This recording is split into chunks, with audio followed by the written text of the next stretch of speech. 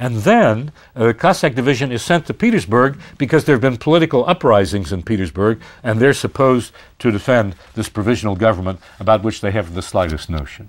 And in Petersburg, we have a scene between Lesnitsky and one of the Bolshevik agitators, actually a rather attractive man named Dugin, who says to Lesnitsky, look, your family has 8,000 acres on its estate.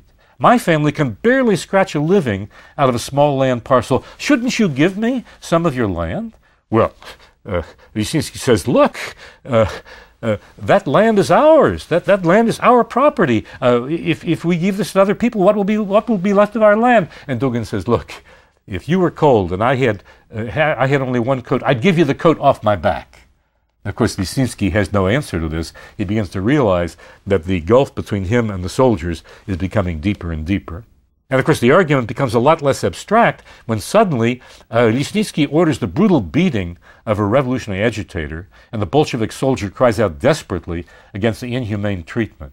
We see the chasms developing between officers and men, a chasm which is not going to let this army exist for a very long time. A little bit later, the Cossacks are on a train because they are being told by their officers they're going to join the right-wing forces under General Kornilov, which are attempting to overthrow the provisional government of Kerensky and go back to a more conservative, perhaps even a Tsarist government.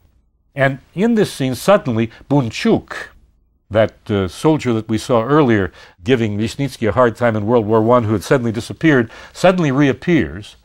And he speaks to the Cossacks in a language that they understand, telling them, look, don't go joining this man. Don't overthrow the provisional government. We have a program that's much better. If you go with this man Kornilov, you're going to be back in the same situation you were before. Come with us and carry out our program, and you'll be much better off. And his language manages to carry the day, most especially because another officer who tries to speak against him is cold-bloodedly executed by Dugin with a bullet in the face. And of course, the novel presents very vividly here the kind of terror and the kind of murder that's going to take place in revolutionary times. Well, Gregor finds himself surrounded by tremendously conflicting political opinions. On the one hand, there are those who want him to join the right-wing forces that will reestablish the old-fashioned kind of Tsarist government. On the other hand, there are the revolutionaries who want to come over to the revolutionary side and establish an entirely new kind of government where even people like him would be a part of the government. And then, of course, there are people like a character named Irwin who want him to fight for an independent Cossack regime. The Cossacks will secede from the Union and have their own independent state. Gregor's pushed and pulled in many, many different directions. He doesn't know where to go. And as a matter of fact, there are times when Gregor is brought by another character named Sholokhov, a Bolshevik commander, to come over to the side of the extreme revolutionaries. But it's interesting that as Gregor, who after all doesn't know much about politics, is trying to make his way in an argument with Sholokhov, Gregor asks Sholokhov, well, look, you've solved all kinds of problems. You say people like myself could even become elected to the government. You say that we'll elect a government that will represent the people. What about the land? Are we going to have to give up our land to the peasants? And for the first time, Sholokhov, who's been a very, very fluent agitator, is uncharacteristically embarrassed. Because, of course, Sholokhov can't tell him the real program of the revolutionaries who want to collectivize the land and have it owned by the states and take it away from the Cossacks. He can't tell Gregor about this, so he takes refuge in some sort of vague words about, well, we'll settle that later. No, of course, we won't give up the land. You'll have a chance to work the land. And, of course, this very point is later going to become the Achilles heel of the Soviet regime. That is, the ownership of land was something that not only were they struggling with all the way through Soviet history, but Russia is still struggling with today. It's remarkable how these problems have remained in Russia over many, many different generations, and the novel, of course, puts its finger precisely on this kind of a problem. The form of land ownership, all these things are sore points throughout the 20th century and can continue down to the present day. The question of political control, obviously, was settled by the Bolshevik seizure of power from the Duma and its democratic parties. That we already know. Lenin and his followers were determined to create what they called a dictatorship of the proletariat. Naturally, this left the vast non-proletarian majority of the Russian population in limbo, and this was most especially true of the Cossacks, who'd been the military mainstay of Tsarist power. The result of this division of the population was a hideously bloody and destructive civil war. And the Cossacks, with their military traditions, were deeply and tragically immersed in the general butchery.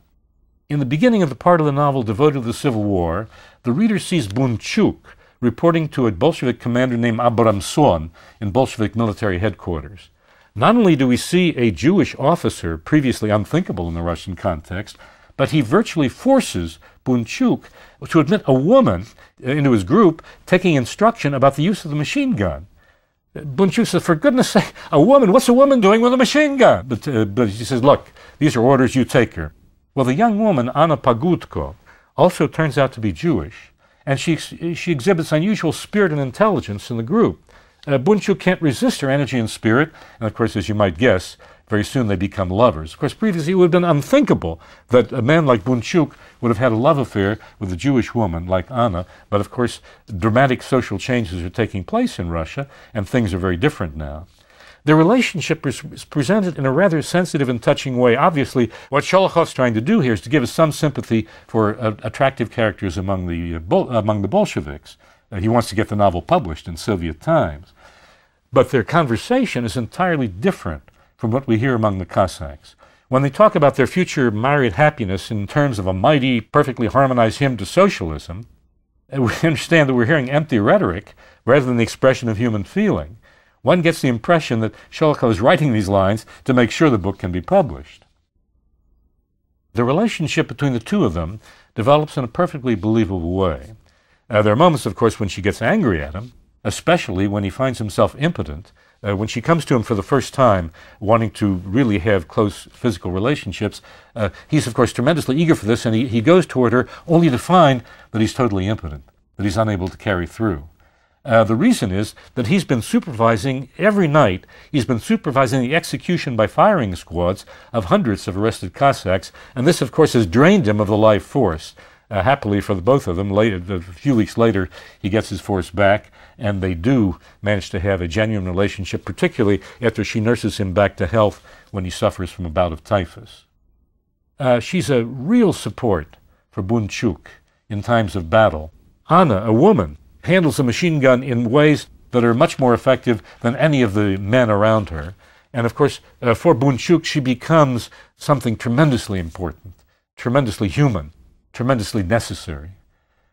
And of course, he's devastated and virtually dehumanized when she's killed by an enemy bullet. And all of a sudden, he's lost this tremendous support that he's found in Anna. Meanwhile, Gregor has been fighting with the Bolsheviks. The propaganda of Garanja that he had in the hospital has taken hold with him. He sees the kind of atrocities that are being carried out by the White Army, and he decides that he will fight with the Red troops. He goes into Patyolkov's battalion, and as a matter of fact, several times saves the day when otherwise the white officers would have carried the battle. And at one particular point, he saves the day in such a way that they managed to capture, the Reds managed to capture all the white officers who were in charge of that particular battle. And remember now that all the way through the book, Gregor has stood against the slaughter of unarmed prisoners. When he tries to argue this with Patyolkov, Patyolkov is ordered to send the prisoners back to headquarters so headquarters can get the necessary military information out of them. Patyolkov says, in a pig's eye I'll do that, we'll slaughter them all right here. When Gregor realizes that Patyolkov and his men are about to slaughter these unarmed prisoners, he tries to stop it. But of course he's unable to do it because he's been wounded in the leg, and as soon as he tries to walk on that leg, he totally collapses. But when he sees Patyolkov mercilessly murdering these prisoners, he says, I can't stay with this. This is something I can't put up with. And he goes back to his Cossack village, where once again he rejoins the Cossack forces who are resisting the Red Army, who are resisting the socialist authority. And then he hears the Red forces are invading the district, and of course they're also behaving badly. The Cossacks pull themselves together and once more make a formidable local fighting force. So here Gregor has gone back and forth, having no idea quite what he was doing. Well, Patyolkov's forces come into the region in order to try to take control for the Soviet power, but the further they get into the region, the more hostile they find the local population.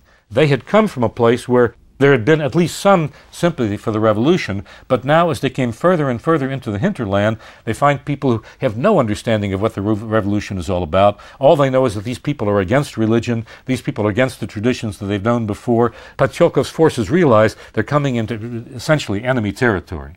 And they don't quite know what to do, but Putyolkov insists that they go forward, and all of a sudden, they find themselves surrounded by Cossack troops, the Cossack troops who have mobilized, as I said before. They have no choice but to surrender. The Cossacks promise them that once they surrender, they'll be dealt with humanely, and there'll be no problem for them. They can go back home, it'll be all right. And so, presumably, in a rather friendly way, they surrender. But no sooner have they surrendered than suddenly the Cossacks surround them and force them to go on they make them go on a forced march to a local barn, which is located there, and it's clear that in the morning they're all going to be executed. This same Gregor, who throughout the novel has been against the execution of unarmed prisoners, is now suddenly forced to watch the execution of almost the whole Red Force, people with whom not very long before he'd been fighting.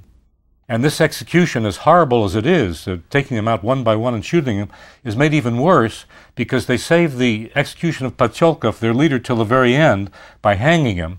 And in attempting to hang him, they hang him inefficiently, so that he's left for agonizing minutes with his feet barely scraping the ground, and he's choking to death and spittle going out of his mouth in all directions.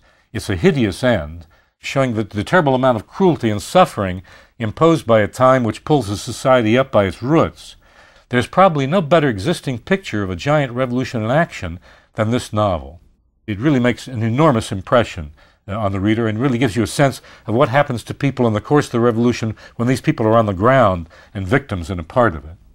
In this place, as in many others, Sholokhov shows a considerable amount of insight and courage in writing the way he did.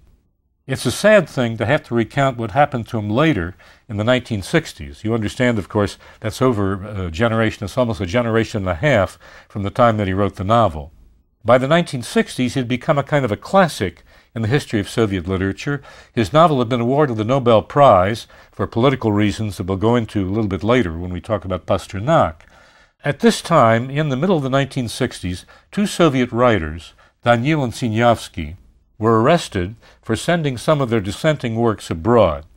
Now you understand, there was no Soviet law against sending your work abroad, but the Soviet government was embarrassed by this, and so they arrested these writers and put them in a forced labor camp with a stern regime.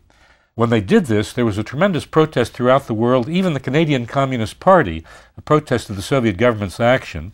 The Soviet government tried to mobilize writers to defend itself, and there was no one who would sign their statement with one exception.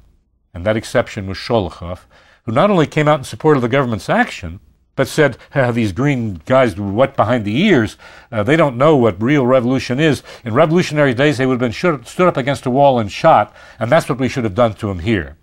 When he said that, he got back through the mail over 10,000 copies of Quiet Flows the Dawn. That's what his readers thought of him.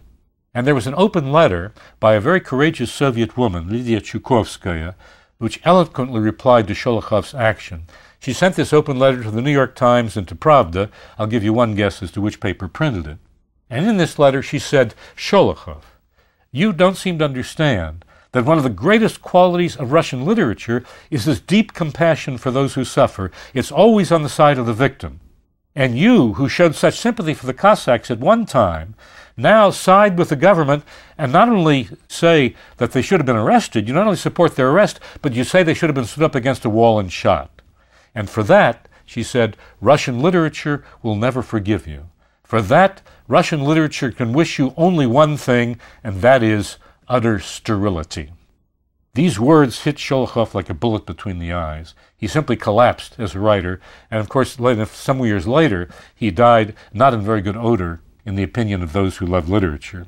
And yet, in spite of all this, and this is really very sad for Sholokhov, it still remains to be said that this novel is a very powerful novel that shows us things that happened at a very, very important time in history, and we can be very, very glad that we have the novel and the effect that it produces.